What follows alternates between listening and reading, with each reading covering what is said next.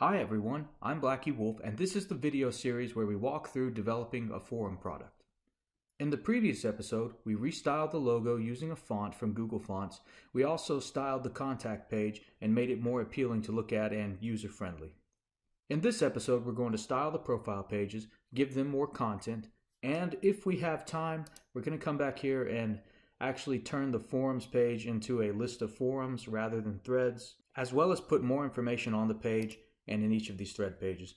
But primarily we're going to focus on these profile pages. So let's go ahead and get started.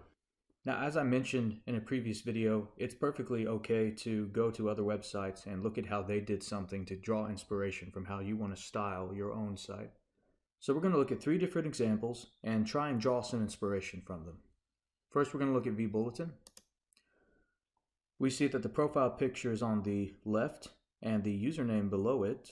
We also see that, I think that's a title, what they did last, when they joined.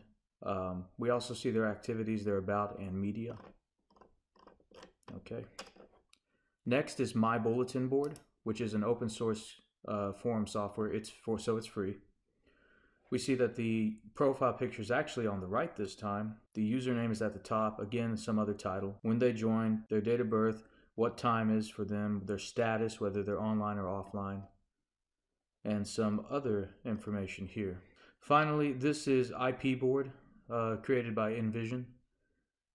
We see that the profile picture is actually right here, their name, their title, how many posts they have, when they joined, last visited, their followers, their activity, about them, their rank, and some other stuff.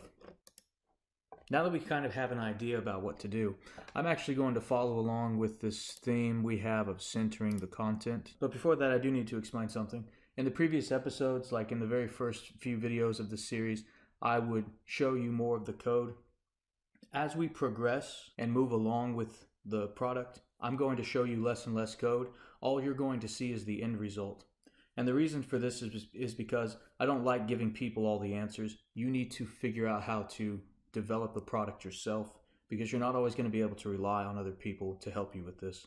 So I'll show you the end result, but then you need to figure out how to get to that end result yourself. Okay, now that that's out of the way, let's get started. So let's see, I want the profile picture to go up in the middle, up at the top, with the username below it.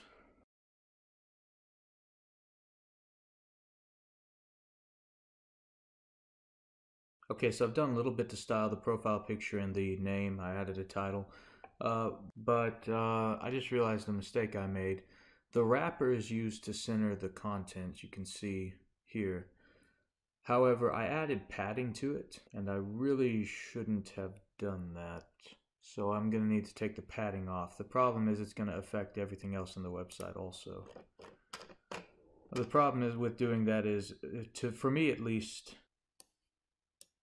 it's too inflexible. And so let's see what damage it did.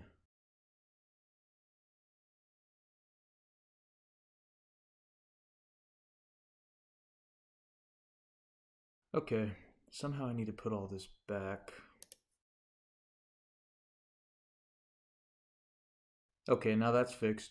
The reason I did this is because you might see on some websites that there's a background image behind the logo, like on YouTube or Facebook.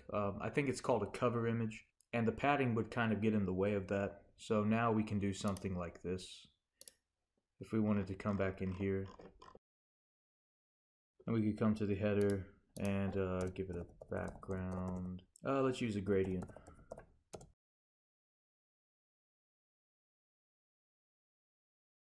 Okay, now you see we have a cover image, quote unquote cover image. It's just really just a gradient, and it'd be kind of awkward if there was spacing around it. Okay, I'm just gonna leave that like it is for now. So next, what we want to do is add some more content to this to make it look a little more interesting. So let's see.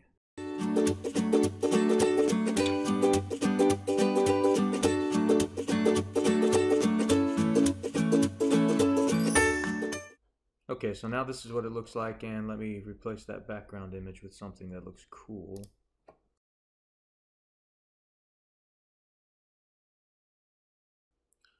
So one of the other ways you can add images to the page is by assigning that image as a background.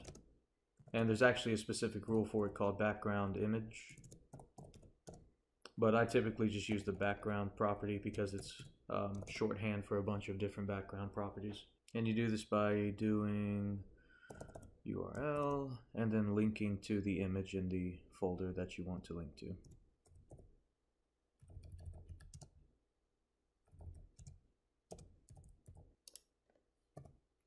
Okay, that's good enough. So yeah, that's it. We've styled the profile page. Now let's go ahead and make sure we style all the other profile pages.